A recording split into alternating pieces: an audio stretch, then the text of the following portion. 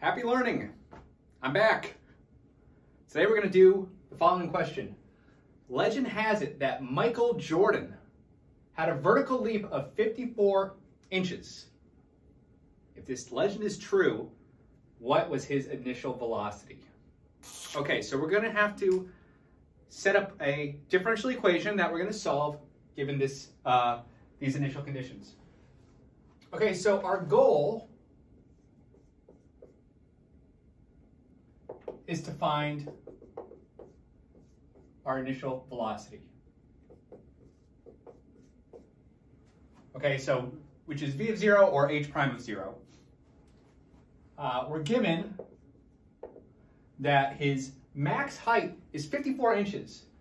So max of h of t is 54 inches, which in feet is 4.5 feet. And we're also given that he's leaving from the ground. So h of 0 is 0. All right, from this, it's really not too hard to solve this problem. So we know h double prime of t, since we're using imperial units, is negative 32 feet per second squared. So that tells us that h prime of t is the integral of this, which is negative 32 t plus some constant. Okay, the constant, when we sub in 0, we get c. It's our initial velocity. So I'm going to write that as v sub 0, which is what we're trying to find. Okay, and what else do we know? We know that h of t is equal to negative 16 t squared plus v0 t, and then again plus a constant. The constant is going to be 0.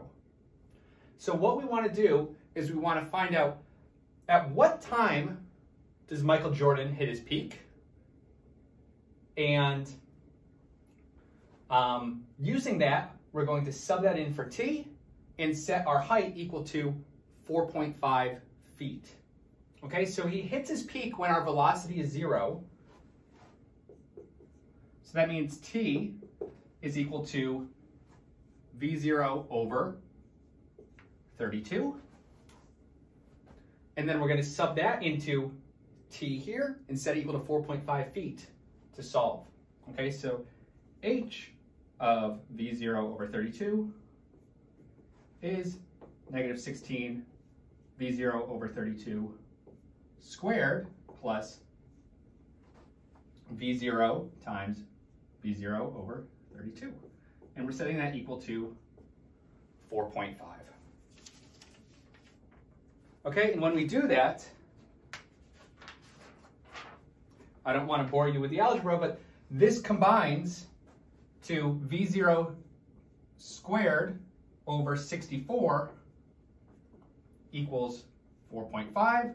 Another way to say that is that Michael Jordan's initial velocity would have to be the square root of 288, which is approximately 17 feet per second. So if MJ was truly able to jump 4.5 feet, he would have to jump at 17 feet per second.